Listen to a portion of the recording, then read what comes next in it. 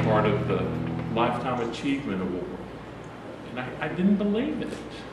I made him send me the email just to believe it, because to be with men like you and to be with Larry Goss, that I feel so honored to be a part of working with you through all these years.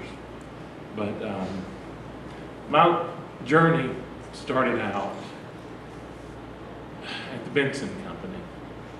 And one of those, and why I tell people why I'm standing here today is because of Bill Traylor.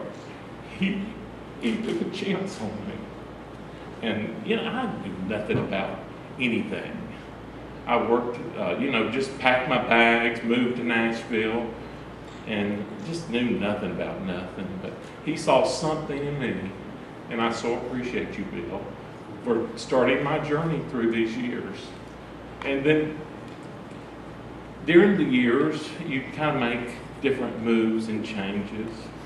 And during that time, I thought I was going to give it all up. But Ed and Dottie Leonard really gave me another chance. And I really appreciate that, Ed, that you would do that for me. But my heart has been the artist and the songs and the love of this music. And I can't think of anything else I would rather do. I love it. I love it. I love all these people. I love all of you. I love you, Judy.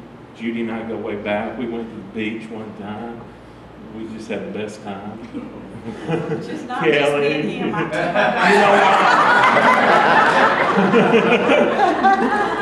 what? She was after young blood.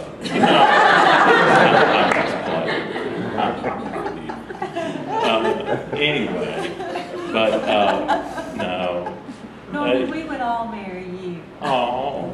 We would all marry you. We were single. Well, let me tell you, I've got my hair, just come on. There's still time. No, I love the people, and I love the music, and I love my artists, and I love all artists, because, you know, we're all for that one goal, and I'm just honored. There's no one in this room more proud than to be standing up here today. I am just proud. And I thank all of you. Thank you for letting me be a part of it. And thank the Guild. And just thank you so much. Thanks.